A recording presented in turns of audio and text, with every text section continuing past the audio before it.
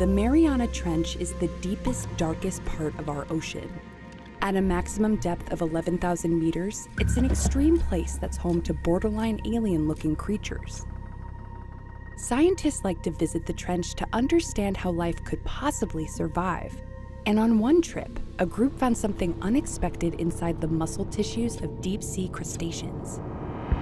There were traces of bomb carbon, or carbon-14, a special radioactive isotope that surged into the atmosphere after decades of nuclear weapon tests. While it's a surprise that a human signature somehow found its way that far down, there are actually traces of bomb carbon everywhere, even inside you. 5, 4, 3, 2, 1, fire. During the Cold War, we tested a lot of nuclear weapons. The bomber is over the target. The bomb is away, and 1 second to go. When a bomb goes off, we had nuclear reactions of either fission or fusion occurring, with a large amount of neutrons being basically blasted in all directions from the center of that explosion. Those extra neutrons in the atmosphere made extra carbon-14. Carbon-14 is a naturally produced radioisotope.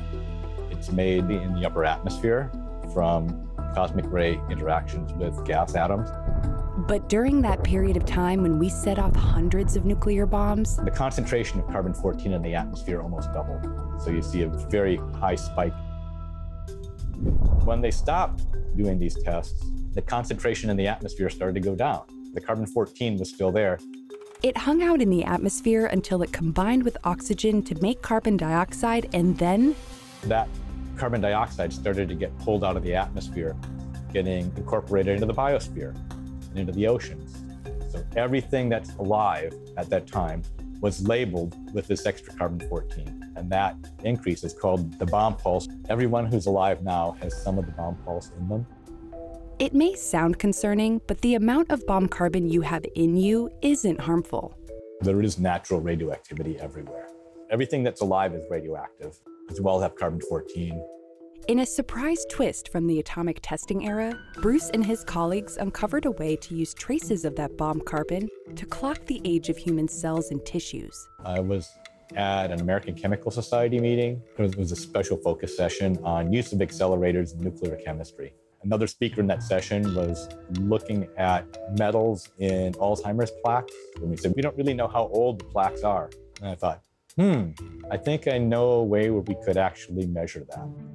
Every tissue turns over at different rates. Different types of cells are being born and replaced. Some turn over very, very quickly. You may be a certain age, but your skeleton is likely a different one. So how do you measure the amount of bomb carbon in something as small as a cell to find a birth date? Well, you need a couple things.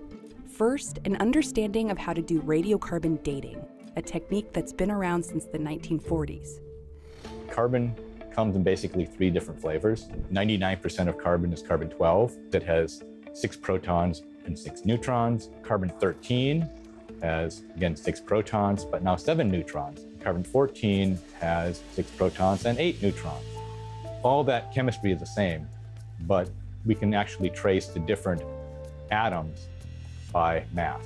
Because carbon-14 is radioactive with a half-life of about 5,730 years, the concentration of carbon-14 actually decreases over time. And that decrease in carbon-14 concentration is what's used to do radiocarbon dating. By measuring the ratio of carbon-14 in a sample to the amount of carbon-14 in the atmosphere, they can decipher the age.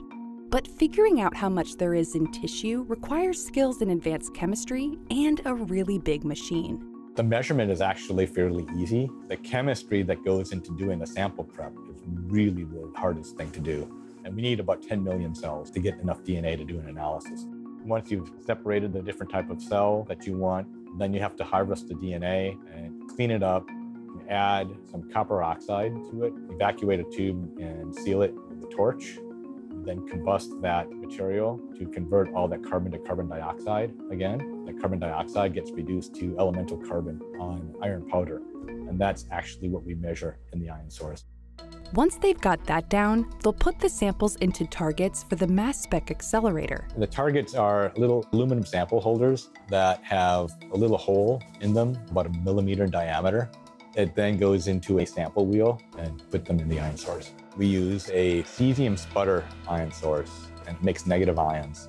And we set up an electric field to extract the negative ions out of that plasma mess that's right in front of the target. So we have this negative ion beam that's coming out of the ion source. We then put it through a low energy magnet to select the mass that we want.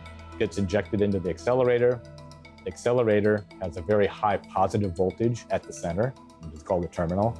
We then have a couple of focusing elements, a couple more magnets, and then we measure carbon-14 counts in a particle detector at the end. This precise atom counting technique has uncovered some incredible things about our bodies. Ever wonder why an Achilles tendon injury takes so long to heal? It's because the tissue turnover is practically non-existent. This finding is just one of many other discoveries thanks to bomb pulse forensics. Cardiomyocytes are the muscle cells of the heart. We saw that there was turnover, relatively low, like 1% turnover, but it did occur. Why that's important is that you might be able to clinically stimulate an injured heart to repair itself. This was huge because previously, we didn't know adult heart cells could replenish. Found that the only place there seemed to be any turnover of neurons was in the hippocampus. Hippocampus is where short-term memories become long-term memories. And in another study using the bomb pulse, they uncovered that fat cells are forever. People get new fat cells through adolescence, and then the body seems to maintain that number. So when you swing through weight gain and weight loss, the number of fat cells is staying the same. But with all this investigative potential, there's a catch. The bomb pulse is essentially going away, but there's another factor that's actually pushing the C14 lower because we've been burning fossil fuels, and fossil fuels are very, very old carbon. It's actually pushing the C14 concentration down. The atmosphere will return to pre-bomb levels by roughly 2025. Until that happens, Bruce and his team are racing against time to uncover as many new medical findings as they can. Because no one wants to explode another bomb for the sake of scientific research.